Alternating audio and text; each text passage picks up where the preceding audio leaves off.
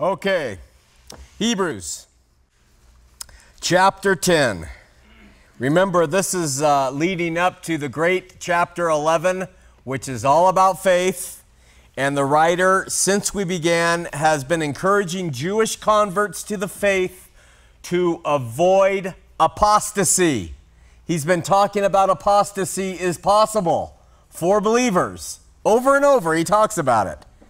And last week we read in verse 26 where he said, "For if we sin willfully, after that we have received a knowledge of the truth, there remains no more sacrifice for sins."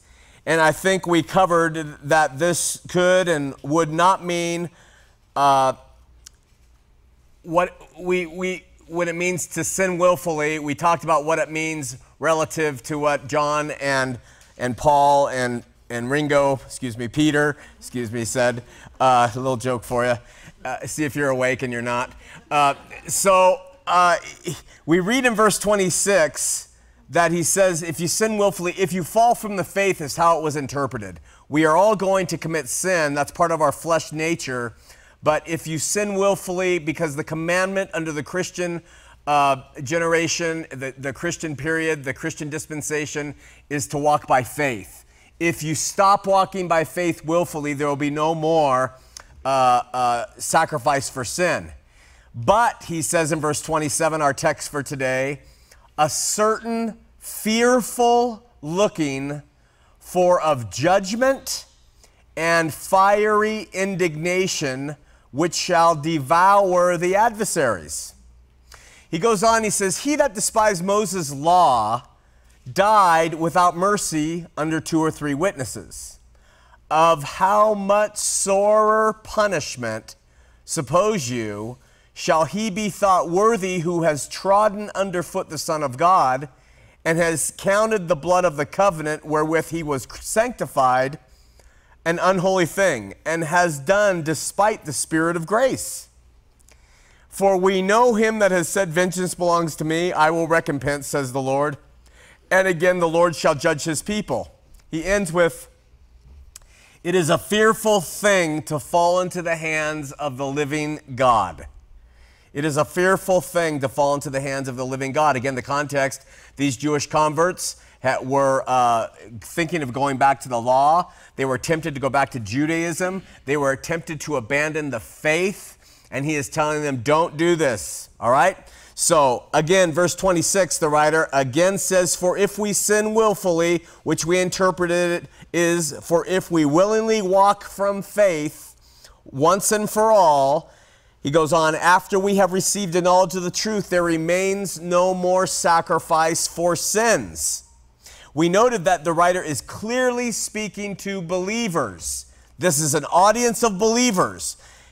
And he's telling them this, that they have, he says, who have received a knowledge of the truth. They have received it. They've got it. And he says, if you walk from that, there remains no more sacrifice for sins. What does remain? We have to ask at this point. What does remain? He says, but a certain fearful looking for of judgment and fiery indignation, which shall devour the adversaries. That is like a terrifying verse for us who are under grace. Don't misapply it. Don't think that we should be fearfully looking for fire and judgment because we have fallen into sin or we are in sin in our flesh, but we are of faith and struggling. That's not what it means. When we read in that verse, but a certain fearful looking, in English, when we talk about the word certain, we believe that it's saying, this is what certainly, it is certain, meaning inevitable. But I don't think that's what it means here. There are differing opinions on this word, and most translations keep the English word certain in place. But I think when we look at the Greek, the word is translated certain from tis, T-I-S in the Greek, and it better reflects, paradoxically, it reflects apprehension. So read it this way, but a certain fearful looking, there's an apprehension of fearful expectation. And I know the word certain doesn't seem to lend to it. In other words, certain here seems to mean that the writer's saying something like, it would be like this. We might say, there's a certain feeling in the air I can't describe. It doesn't mean there is a specific, there's this certain. That's how the word certain is being used there. Not a deliberate, this is it, but kind of a, so it's like there's a certain feeling in the air he's using, rather than if you drive fast on this road, you will certainly crash. There's a difference in our use of the word certain, and the former is what I think he's saying. In any case, the writer says that if a person walks from faith once and for all, there remains a certain fearful looking of judgment and fiery indignation. That can be expected. Now he's talking to believers. In other words, you can expect nothing other than judgment to come. The gospel is the only hope. Reject it, walk away from it, and that's what it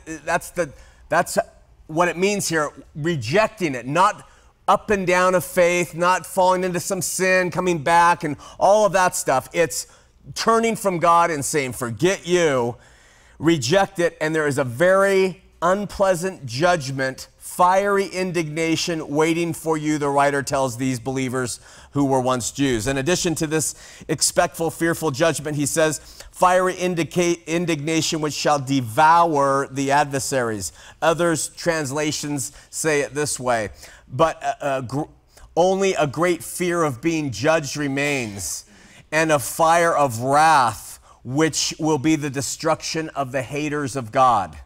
So this would mean that somebody who is walking has turned into a hater of God. Not somebody who's wondering about God or struggling. It's someone who's a hater of God. And there are people who, Billy Graham had a right-hand man who walked with him for years in the faith, and he turned. He turned hardcore atheist against God. This is who he's speaking of. Don't go back. The Revised Version says, but a fearful prospect of judgment and a fury of fire which will consume the adversaries. The Young's Living, which I always like, says, but a certain fearful looking for of judgment and fiery zeal about to devour the opposers. Now, we can and should read this passage and its warning in two distinct ways. Here the writer is talking to the Jews at that time, thinking of going back to Judaism. So first, what he's telling them has an immediate physical application, okay, to them, and then there's a second application in a spiritual sense, all right? So what's this physical application he's warning them about? Look, if you go back into apostasy as Jews who have converted, beware, because there is judgment and a fiery thing waiting you. And what does that mean in the physical sense to them? The writer told them in verse 25, don't forsake assembling yourselves together as some have done, but exhort one another so much the more as you see the day approaching. Okay? He's warning them about a specific day that's coming in their lives. The book of Hebrews, they think, was written about 65, 66, 67 AD, and he's telling them, don't go back into apostasy. Something's coming your way. The day is approaching, and if you do, judgment and a fiery wrath is going to fall upon you. All right? So in this sense, he's warning them about the oncoming destruction of Jerusalem, which happened in 70 AD, and where the Romans came in, and it was consumed really by warfare and fire. For the Jews and the apostolic church of that day, Jesus promised his return. To apostatize from the faith, which would be to sin willfully, would amount to nothing but destruction upon that return, which Jesus said would be within this generation in Matthew 24. We know that this is the contextual case because the Greek, where the writer says, shall is about to, it means really, really soon. The word is mellow. You can check this yourselves. M-E-L-L-O. That's what is used here. It says, but a certain fearful looking for the judgment and fiery indignation, which shall devour the adversaries. The Greek word for which shall means very, very, very soon. It's going to happen. Mellow. Okay? It's going to come and devour those who have rejected Christ. And it did within a couple years. Okay? So I would suggest that this could only be the prophetic reference to the fact that all the signs were there for the writer of Hebrews of the imminent destruction of Jerusalem, which again, Jesus tied directly to his return in Matthew 24. And if they were to have walked from the faith as Christians who were saved at that time, they would have been part of the physical destruction of Jerusalem. By the way, just to let you know, if you want to know another really interesting place where mellow shall about immediately is going to happen, I'm going to give you a couple. If you look in Revelation chapter 1, the very first chapter, this is the context of that book. The writer says, it says the revelation of Jesus Christ, and he says, it's God gave unto him to show unto his servants things which must shortly come to pass. That's mellow. It's coming quickly. In verse 3 of first chapter of Revelation, it says, for the time is at hand. And then it goes down and it says, he cometh, behold, he cometh in verse 7. He is talking to the saints at that time. Now, if you go to the very last chapter of Revelation, we see the same thing. Listen, it says in chapter 22 of Revelation, the last chapter of the book, these things must shortly be done. That's mellow. It's going to happen anytime. All right? And if you drop down to verse 10, for the time is at hand, it says in the last chapter. And then in verse 12, it says, and behold, I come quickly. That is shortly. That's mellow. I'm coming. It doesn't mean I'm coming in 2,000 years and this destruction and all this is going to happen. It means I'm coming now. And then he ends the second to the last verse of the entire book of Revelation. It says, he which testified the things said, surely I come quickly. Amen. Even so come, Lord Jesus, writes John. And that surely I come quickly means it's coming right now. Well, this is the same word that the writer of Hebrews is using to these guys who are thinking of leaving the faith. Don't go back to Judaism. He's about to be here. I know you've suffered, he's saying, but don't let that suffering lead you back, okay?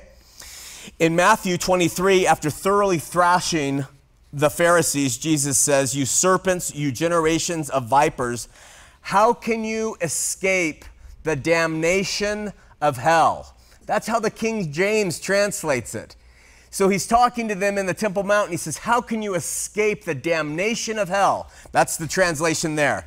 In the Greek, what he really said, and a Greek scholar will agree with this, O you generations of vipers, how can you escape the judgment of Gehenna? The King James translates it to the damnation of hell. We think it's talking about a place after this life down below the earth. That's not what he said. He said to those Pharisees up on the Temple Mount, you guys, how are you going to escape the judgment of Gehenna? What is that?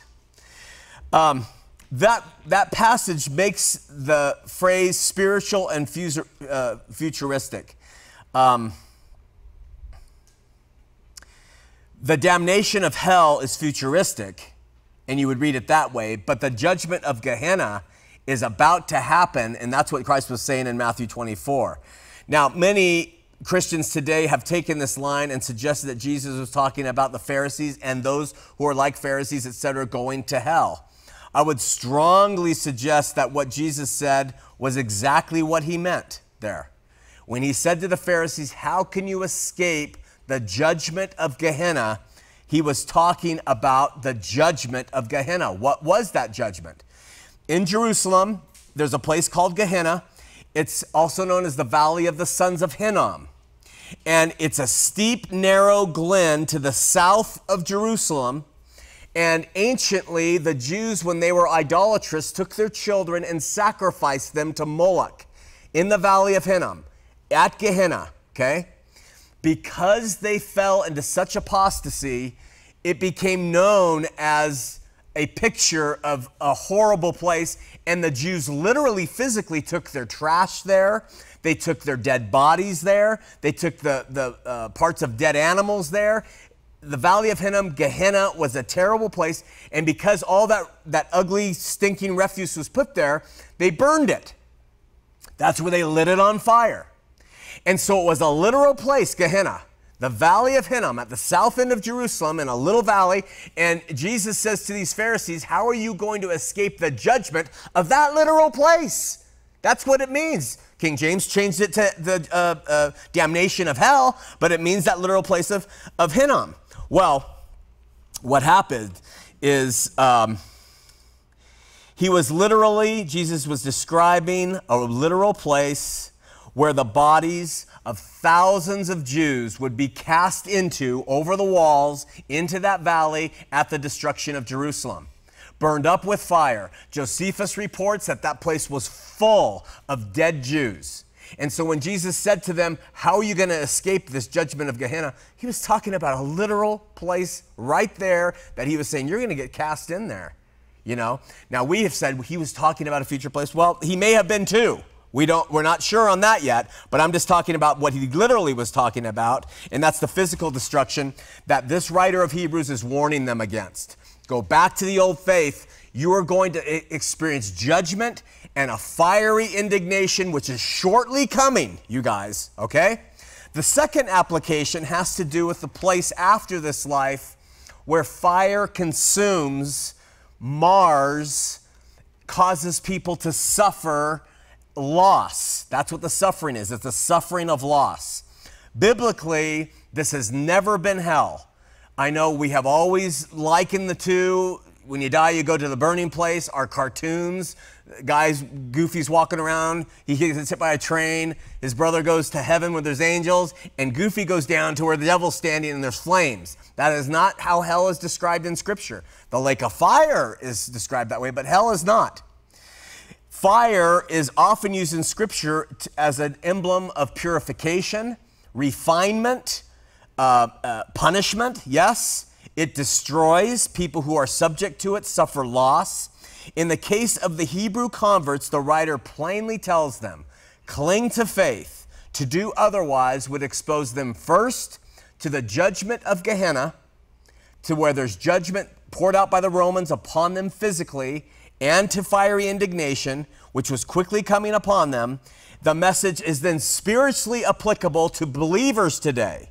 Now we read it in the spiritual sense. Does it mean we're going to actually be cast in Gehenna and face judgment? No. But we will have our own judgment and we will have our own fiery indignation if we don't maintain in faith. That's all it's saying. That's how we read it spiritually.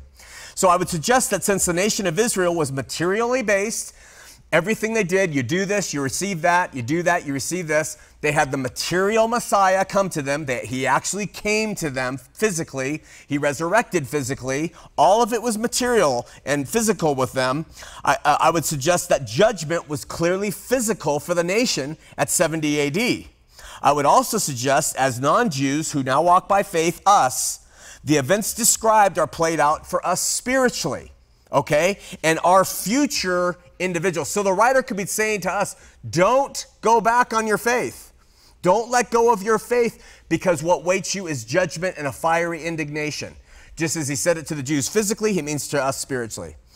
For the Jews in the apostolic church, waiting Christ's immediate return, the reward was the fact that they were saved from judgment, Gehenna.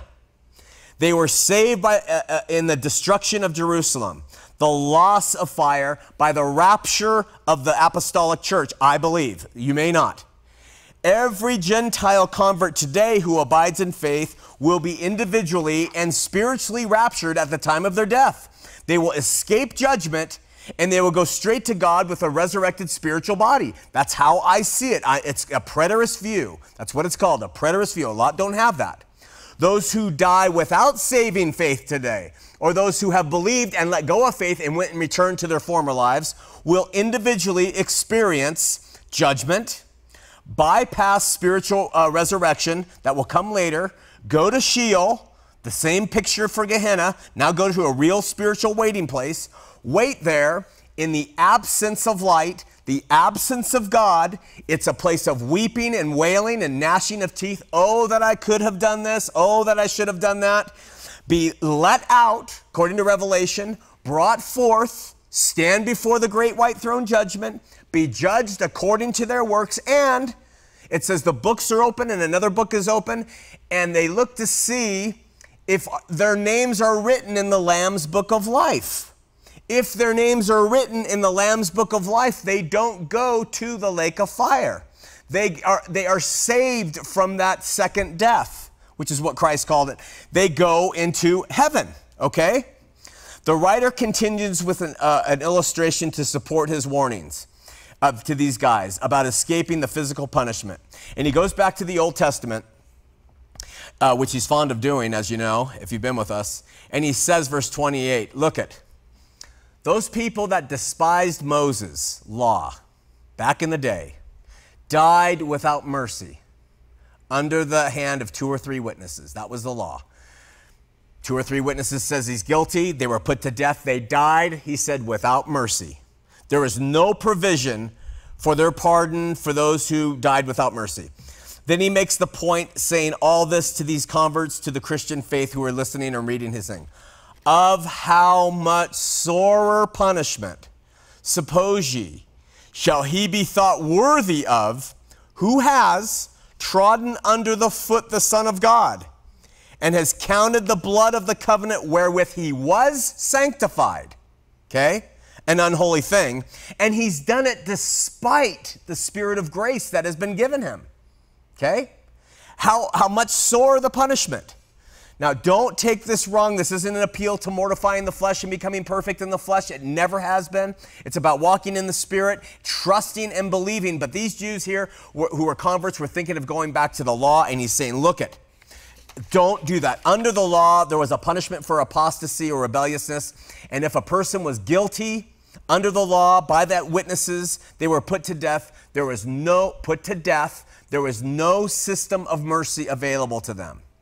Then, looking at believers, regenerated believers in Christ, he says, of how much sorer the punishment do you suppose? How much worse do you think the punishment will be for those, how much more worthy, he says, shall they be thought worthy? How much more worthy of a sore punishment will they be for those who have, 1, trodden underfoot the Son of God, counted the blood of the covenant where he was sanctified an unholy thing. So that is loss of faith.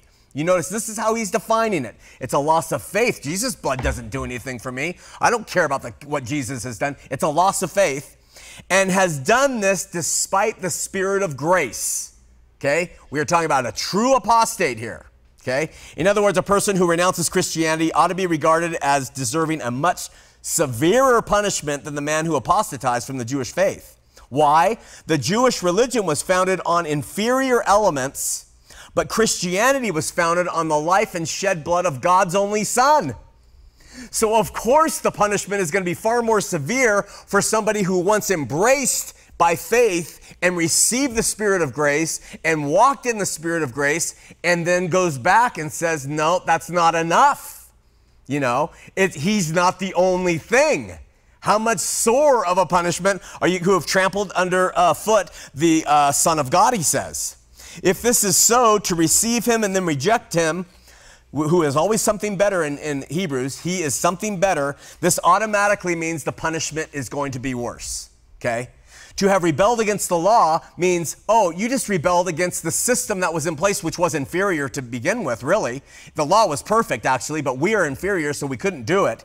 So, but if you have rebelled against the law, you're going to bear one type of punishment. It was the physical punishment, okay? But to have experienced Jesus in grace, he freely gives, and reject him would bear a punishment much more severe. And again, since he is speaking with Jews, he once again cites scripture that they were probably familiar with, and he lets them reiterate this point by saying, verse 30, for we know him, God, who has said, vengeance belongs to me. I will recompense, says the Lord. And again, he gives another one, the Lord shall judge his people. Paul says in his scripture, it's lost, in my opinion, in today's Christianity. He almost says, like, don't kid yourselves. You reap what you sow.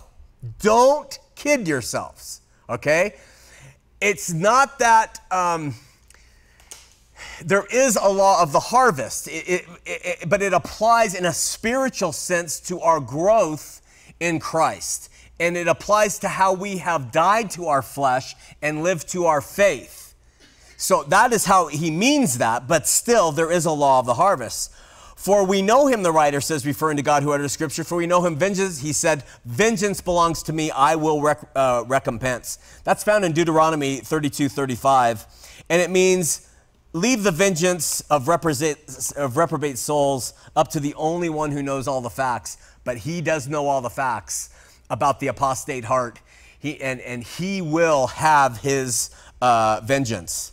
To quote this passage at this point clearly infers that those who walk from faith in his Son will experience vengeance of the Lord. Then the writer adds another passage. This one's taken from Deuteronomy 32 as well, verse 36, I think. And it says, again, so he gives another passage that these Jews would understand. The Lord shall judge his people. Okay?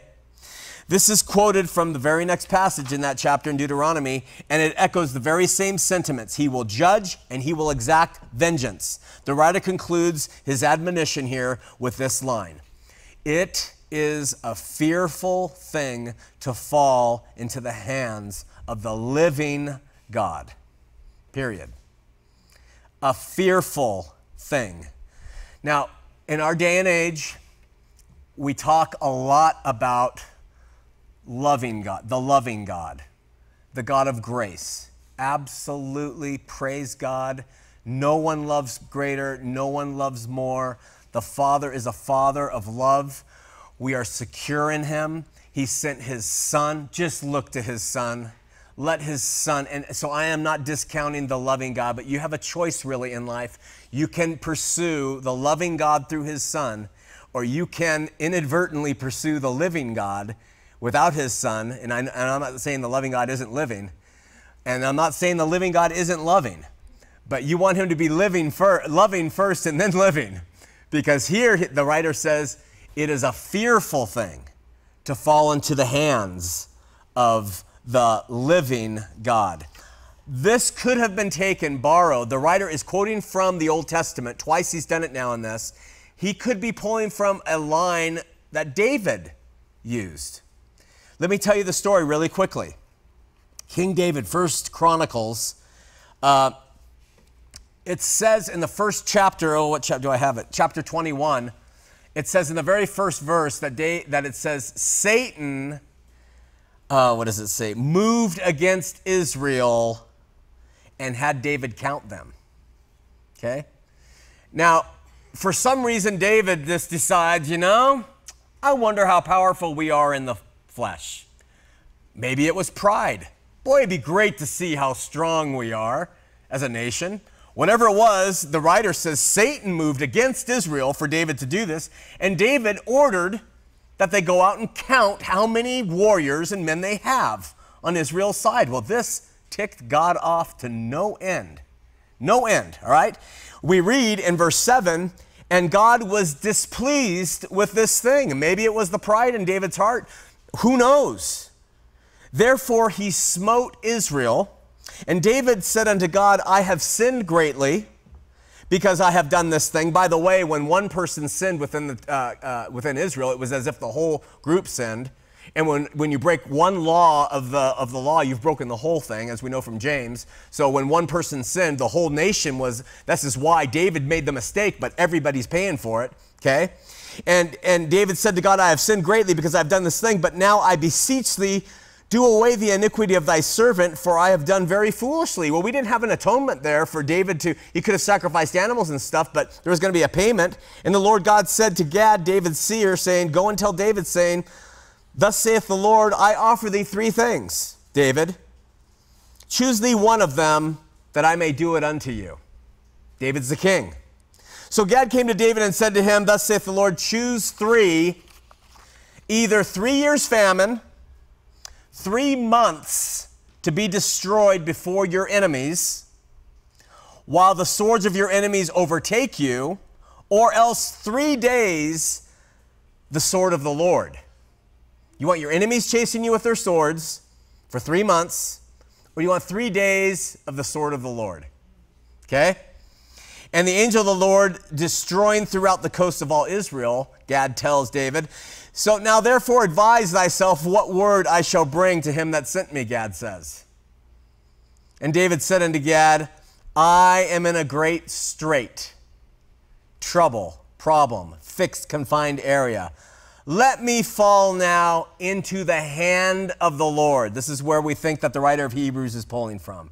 It is a fearful thing to fall into the hand of the living God. We think that he's pulling from here. David says, let me fall now into the hand of the Lord, for very great are his mercies. but let me not fall into the hand of man. Okay? So there's the setup. David acting on faith and knowing that men are capable of doing horrible things, but God is a merciful God and God loves him, and David is a man after God's heart. He says, let me fall into the hand of the Lord, for greater his mercies, but don't let me fall into the hand of man. Maybe the writer was thinking of this when he says it's a fearful thing now to fall into the hand of the Lord. As we read the story of David, we discover what the result was of David's choice. In verse 14, it says, and the Lord, being merciful and kind, tooketh 4 souls, each of them being gray in the crown, and with a foot stepping on the edge of the grave. The merciful, loving God, all he did was take 4 men who were ready to die. That's not true. I just lied to you. I just made up my own scripture. I just made up something that kind of goes along with how we think today. You know, yeah, I've been saved by Jesus' blood. Well, I don't really know. I can do my own work, so I think I'll perfect myself. Whatever it is, I just made light of it by conveying that. No. Actually, David said, I don't want to pick. I'll leave it in the hand of the Lord because he's merciful. And it says in verse 14, so the Lord sent pestilence upon Israel, and there fell in Israel 70,000 men. 70,000 people the Lord slew there. Because David counted how many are in Israel. 70,000. Truly, it is a fearful thing to fall into the hands of the living God. And I think the writer of Hebrews is pulling to that story to let them know, yes, hey, be falling down praising God that you are covered in the blood of his son, and don't go back to that former way, because it's a fearful thing to fall into the hands of the living God. All right, and this story proves it. The question remains, is this still the case with us today? Well, the writer of Hebrews, who wrote after the advent of Christ's death, resurrection, and ascension, intimates that, no, it's not the case. It's worse. He's telling us it's worse now, not better. The living God hasn't become more lenient because of the shed blood of his son that's discounted and trampled underfoot. He's become more angry. That's why he says, of how much sorer a punishment awaits. Under Moses, 2 or 3 witnesses, you died without mercy. But now, that's the point. For those who are not, specifically those who have a faith, that's what he's talking about. The writer says it's worse because his reasoning seems to say those who once knew God's only begotten Son have turned on him, have trodden underfoot the Son of God, have counted the blood of the covenant unholy, despite of the Spirit of grace that they have been given. The darn thing of running around and saying once saved, always saved, it's impossible to turn. It's not true. It is not true. And it has done so much disservice to people who, if they knew otherwise, would say, I ought to be a little bit more conscious of what God wants from me in my life, rather than one I'm saved. Now, listen, mature Christians who believe once saved, always saved, they're great because they've learned to walk by faith and trust, and they grow and they produce fruits of love. But immature Christians who hear that, the writer here is intimating very strongly that you can apostatize. And we have done a great service in suggesting otherwise. The idea here, as much as it's not taught or addressed in this day and age very much, or is overstressed, that's the other thing. We go from don't worry about it to you've got to keep yourself saved through your righteousness, do this, do that through your flesh. That's just as bad. That's what the writer is warning these Jews about. They weren't saying we want to go out into the world and sin. They're saying we want to go back to the law and become righteous through the law. And he's saying that is such a bad decision. That's trampling Jesus underfoot. So it's not going back to law and being perfected in the flesh, nor is it carnal Christianity. It's not sinless life. That's impossible. It is the heart of faith. Faith. Remember, I just said before we started, we're getting ready to go into Hebrews chapter 11, all about faith. And so it's the faith that he is saying you've got to hang on there. It would be utterly horrific if you didn't. So, his love was so great. He sent his only begotten Son, whose yoke is light, to have received the Son and rejected him. No bueno. No offense, Phyllis, whose last name is Bueno. Not good. Do not do this. Now, I must admit, after years, literally years and years of being in the Word, no different than you, my views of God and his relationship with man have become really polarized. You would think they'd become more centrific and I would be more balanced. Actually, I've become more polarized in my Christian faith. And what I mean by this is we cannot, as we try to stress over and over, fathom the love and grace that have come from God, the characteristics that he pours out upon us because we have received his son and his sacrifice. Eye has not heard, ear has not seen the glories that await those who love him. It is a gift. It's there. We can't overemphasize that. And on the polarized end of that, I am so sold out. Nevertheless, to trod underfoot the blood of the Son of God, to reject it out of hand, and altogether must, in my opinion, be met with incomprehensible fire. That's it. I'm not making this stuff up. The writer of Hebrews is telling us. The writer of Scripture is the one who says it. And while I believe mercy will, in the end, triumph over justice, as James says, and that is, there was a limit to the number of Israelites that God killed with David. Remember, he killed 70,000. There was a limit to what he was doing. There was something that he did, but there was a limit to it. He didn't kill all but one or something, or he didn't kill all. Nevertheless, nobody would ever want to experience a taste of the dark hell, ever. Especially if you have tasted and been illuminated by his grace. And then especially you would never want to lose your soul in the lake of fire. This would be falling into the hands of the living God rather than into the hands of the altogether loving one. Now, some suggest the term living God gives us a definition of what punishment means in his hand. And what I mean by that is the term living God is opposed to dead gods. This morning we were talking about God with capital G versus God with a lowercase g, all theos. It's God is God, it's a title. The living God is opposed to dead gods, or everything else is dead.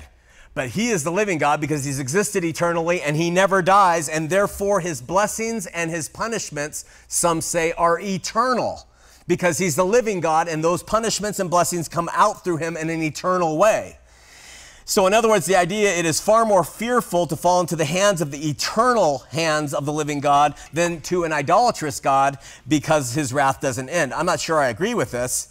It's certainly been taught, and it's been taught over the ages, that God is eternal, therefore his punishments are eternal.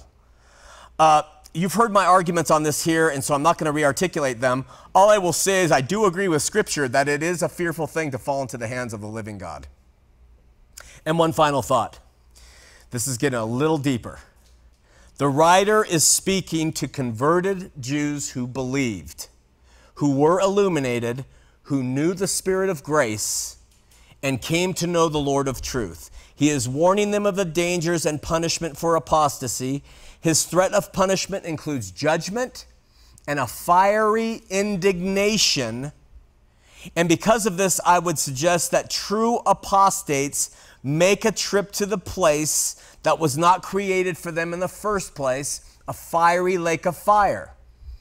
If judgment awaits those who leave the faith and a fiery indignation, that's not going to happen to us necessarily in a destruction of Rome, but it will happen to those who have apostatized from the faith today, leaving Christ behind. Before we move on, I've wondered about something. Maybe you have too. Let's talk about it quickly, think about it, bring up questions. Let me sort of bring up my explanation, what I think Scripture, taken as a whole, describes as the afterlife experience of all men since the destruction of Jerusalem. So let's break it into two categories. First, there are true believers in the Lord Jesus Christ. That's everybody in this room. Everybody in this room. And I might be speaking hopefully, and I might be speaking actually, but I believe everybody in this room, true believers of the Lord Jesus Christ. And then there's everybody else. Okay? Just put it that way to make it simple. Said believers, I believe, I do believe. And the Lord says, I don't know who you are. Apostates, I believed at one time, but you're not. And those who absolutely reject Jesus as the way, truth, and life in this life. Okay? true believers, and then everybody else. True believers who believed in him and loved God and man, as a result, die and go to heaven. Why did I put it that way? There are exceptions to this, thief on the cross, but I don't think we could ever call belief true if it does not at least include the desire to love God and our fellow man. Just at least the desire. We might fail, but true belief is always going to translate into love of God and man. False belief, this is words. That's all they are. But true belief always goes hand in hand with a desire and then success at loving God, if allowed to tarry, and to love man. So when we look at those who die and go to hell, who are then released to stand before the great white throne, and the Lamb's book of life is open to see if their names are included in it, we have to ask ourselves a question. Now, this is the one I've always wondered about, and maybe you have too. Why have some who have come out of hell, names, would they be written in the Lamb's book of life? Why on earth would the Lamb's book of life be opened up? The book was opened, another book was opened, and their names written in the Lamb's book of life. In the Gospel of John, Jesus says that if a man believes on him, he should never die. Okay? Now, we know that is not speaking of spiritual death, because we've all died spiritually, being born into this world because of Adam's fall. So spiritual death is the first death. We know he doesn't refer to physical death when Jesus says in John, if you believe on me, you shall not die, because we all die physically. So he's not talking about physical death there either. So what's he talking about when he says, if you believe on me, you shall not die? I would suggest it's what Revelation calls the second death, which occurs in the lake of fire, which was prepared not for man, but for Satan and his angels. Okay?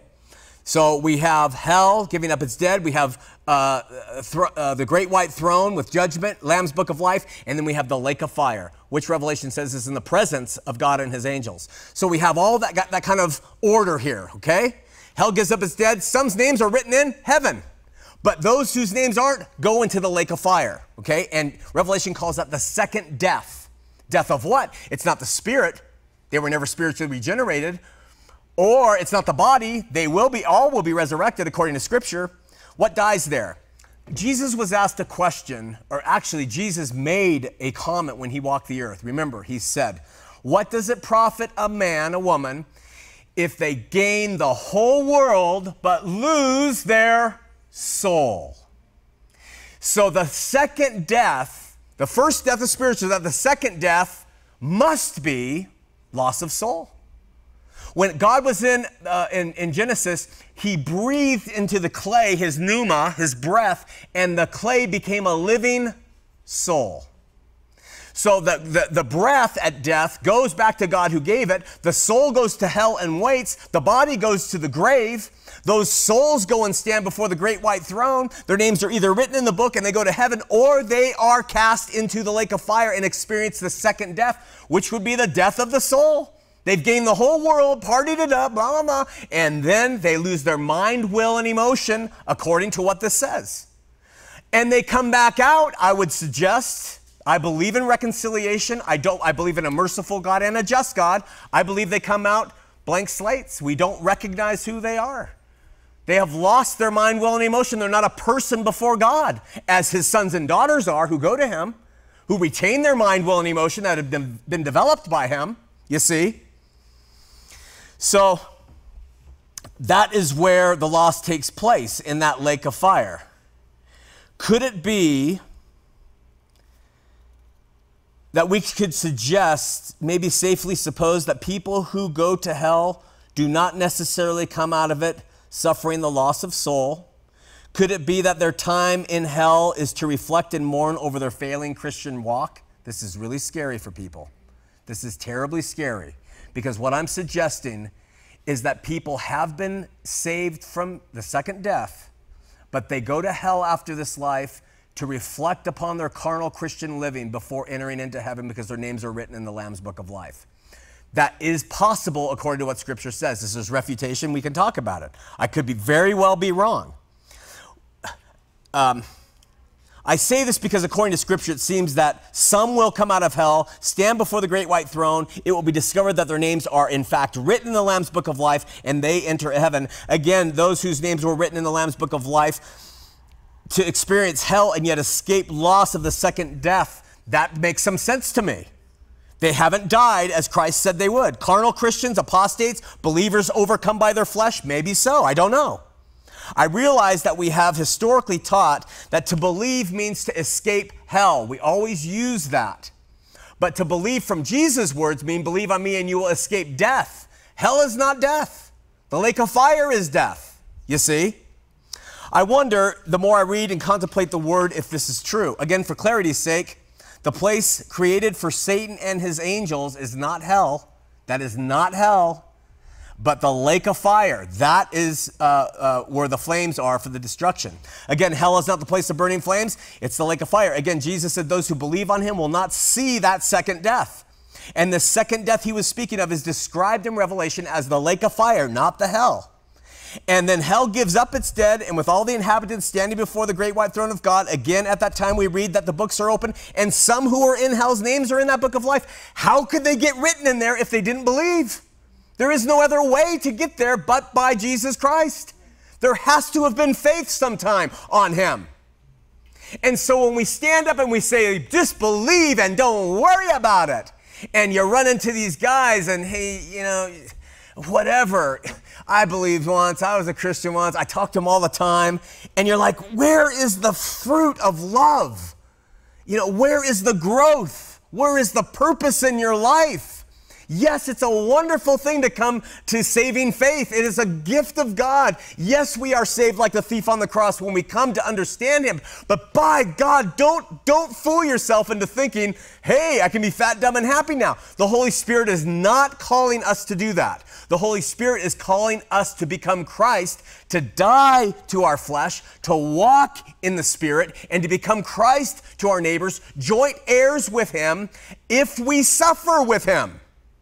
The Christian who claims Christ and never suffers to be like him, I wonder.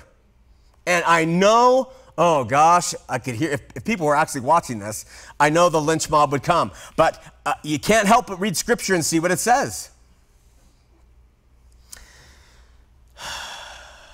Admittedly, it's a lot of hypothecation in between the lines.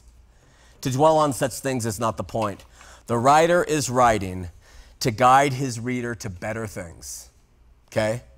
The warning is not the focal point. The warning is a subtext to the joy. The warning is just, look, you guys are getting so far out there, I've got to let you know this.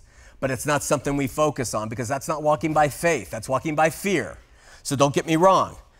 But alternative paths are not worthy.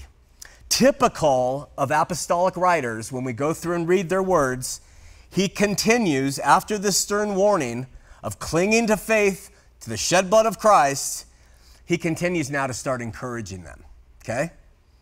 So don't let all that bring you down and scare you. You're not on that road. He encourages them to look at the remedy, look at the antidote, to respond to this apostasy, and in this he reassures them.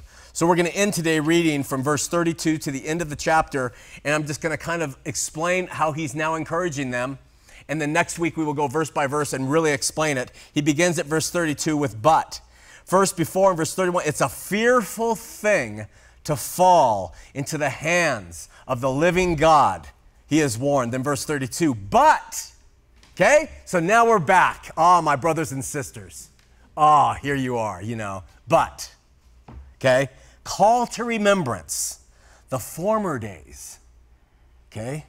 Everybody think about your former days when you first came to know the Lord, in which after you were illuminated, you endured a great fight of affliction. Look back at your former days when you came to know the Lord.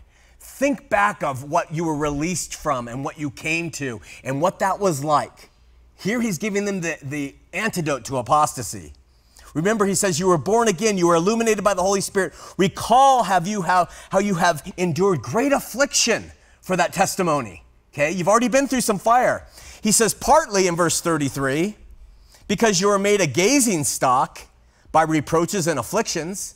Partly the Jews around you are pointing fingers at you and mocking you for becoming a Christian. Partly because you had reproaches because of your faith. And partly because you became companions of people who have gone through the same thing. He says you join the body, you join the church here, and you're companions with other Jews converted who went through the same thing, and we could read the same thing about ourselves here. Read this about yourself now.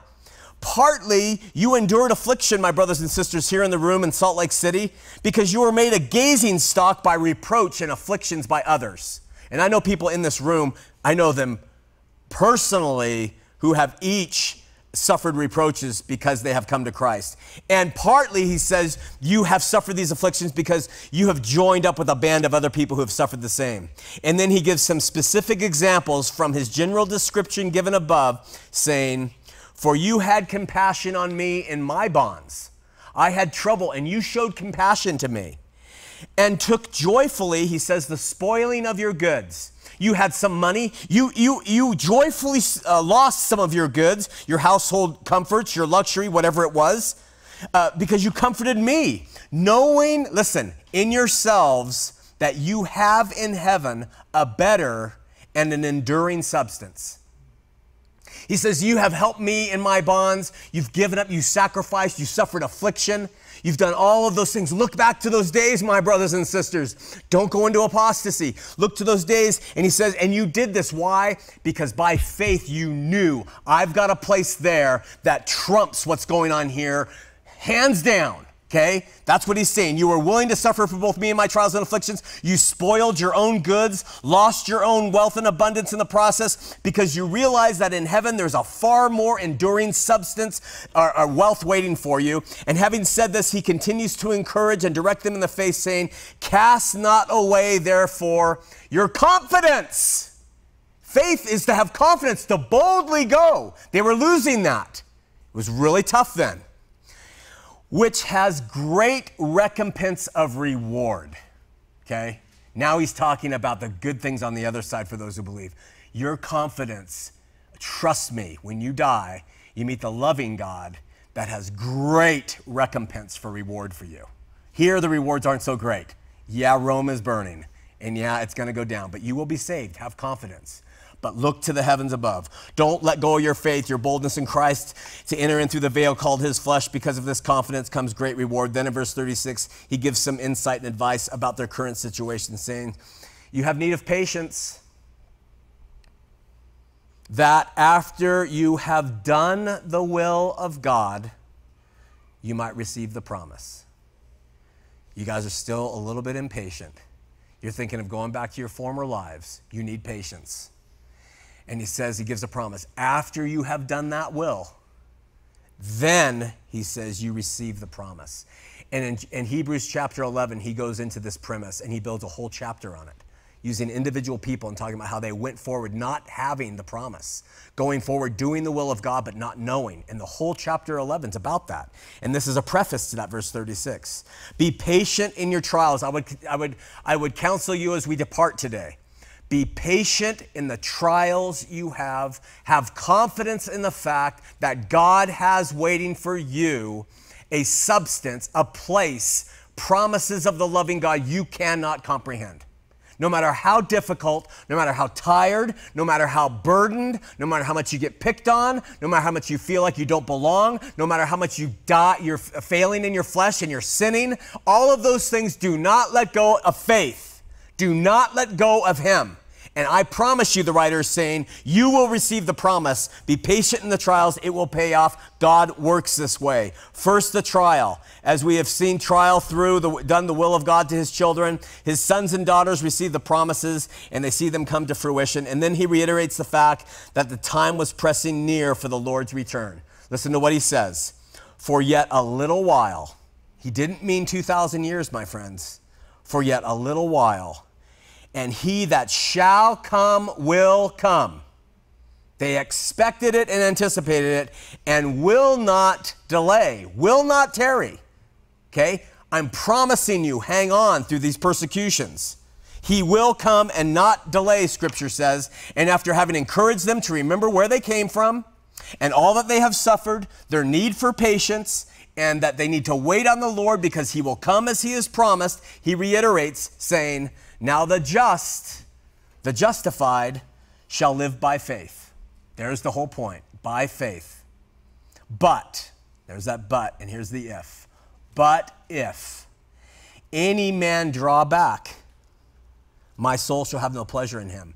Listen now how he describes drawing back here. But we are not of them, he encourages now again, we are not of them that draw back into perdition, he says. That's hell, that place of perdition, not the lake of fire.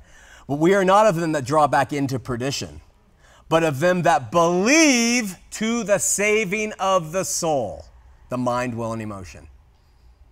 That is what it says.